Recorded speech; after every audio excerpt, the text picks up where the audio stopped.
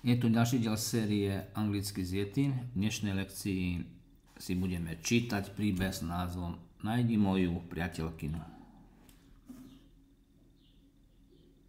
Find my girlfriend. Nájdi moju priateľku. Tak je to správne. B is at the airport. Bea je na letisku. She talks to the man at the desk. Hovorí k mužovi za prepážkou. Hello, can I help you? Ahoj, môžem ti pomôcť? Yes, I'm going to Barcelona. Idem do I Barcelony. want to sit next to my girlfriend on the plane. Chcem sedieť vedľa mojej priateľky v lietadle. Bea chce sedieť v lietadle vedľa svojej matky. Nie. Vedľa priateľky chce sedieť.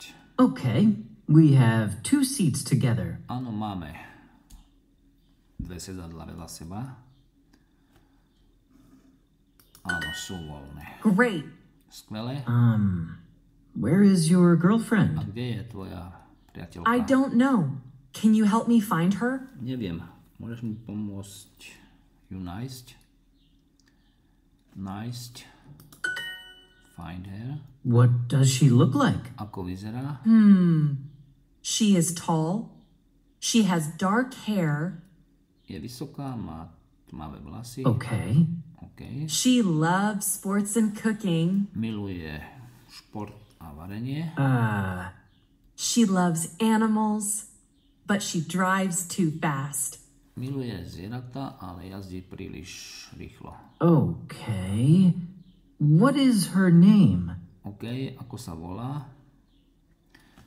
Prečo chce pracovník na prepážke vedieť, ako vypadá priateľka Bey? Snažíš sa Bey pomôcť s jej nájdením. Oh, I don't know. Neviem. You don't know your girlfriend's name?